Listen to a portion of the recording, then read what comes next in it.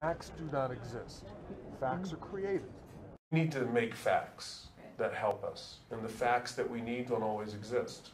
It's another key point about litigation. You have to get the right facts. And if they don't exist in an obvious way, you got to go figure out how to make them.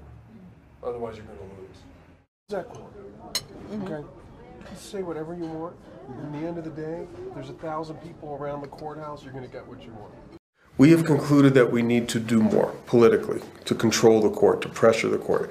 We believe they make decisions based on who they fear the most, not based on what the law should dictate. What we're doing now is we're going down and we're going to confront the judge who we believe is paid by Texaco. We believe he is corrupt, and we're going to confront him with our suspicions about his corruption and let him know what time it is.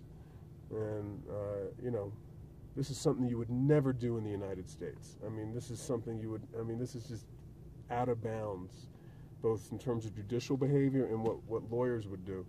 But Ecuador, you know, there's almost no rules here.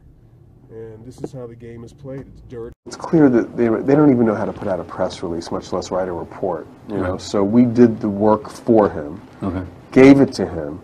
But of course, he's not going to put his name on it. So what he did is he took this and he said, I've been given this report. I've read it. And it has some very disturbing information. Please investigate. Okay. Okay. Gotcha. So he does sort of a covering letter. Exactly. He does a covering letter, you know. And then... So again, that may be something that we could facilitate going away at the right time if we wanted it to go away. Precisely.